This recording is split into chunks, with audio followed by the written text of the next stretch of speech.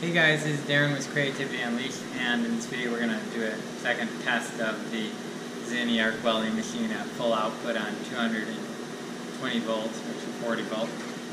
These are 5/32, 7018. They're a bit old, probably quite a bit old. They're even like splitting and stuff, so that's not ideal, but you're going to be able to see how it does. This already has some beads on it, so we'll just put a second pass over this.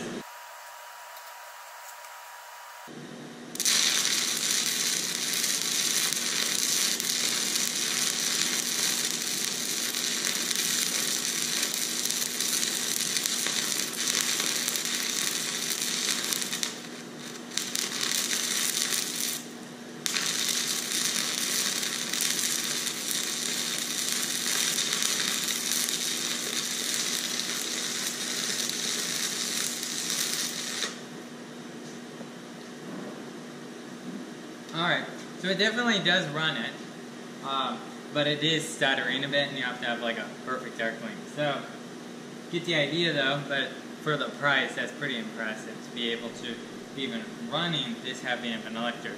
Now anything down to 1/8 inch it seems to run pretty much, it runs it very well. Now its arc starts, doesn't really have a hot start, so you might have to touch it a couple times, which can be annoying, but still the arc performance are a lot better on 240 volts or 220, however you want to call that.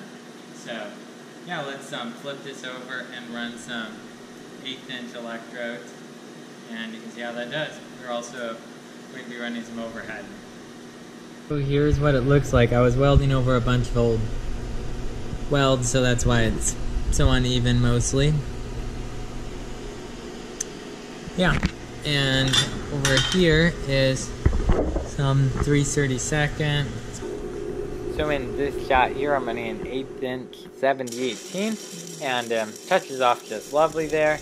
Has really good penetration. You can hear like burning a hole almost there. I was just kind of staying in one spot a little too much, but I was trying to hold the GoPro and my helmet all in one hand and look through it and weld with my other hand. So the weld's pretty shaky, so excuse this for me there.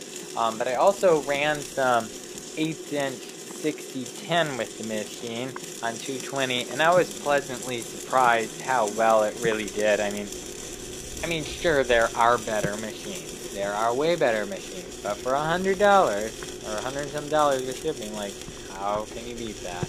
I've had like the Thermal Arc 95S, which it really wouldn't even run an 1/8 inch electrode, and so it's very pleasant, and that costs almost $400. So very pleasantly surprising to find a machine for a low cost that's quite light, versatile, and seems to be put together decently well.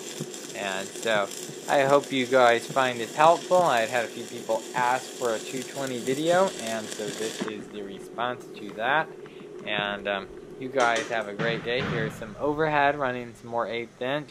You can also tell the touch off of the hot start, which it doesn't really have, is a little slightly more challenging, but 7018s always do have that sort of more challenging start. But yeah, it does quite well, and the beads went in there quite well, and yeah, did a good job. So if you guys have any other welding questions, leave them in the comments, and if I get a chance, I will try to get back with you or make a video response on it. And you guys have a great one, and I hope you found it helpful and useful for whatever welding applications and needs you have. So, yeah.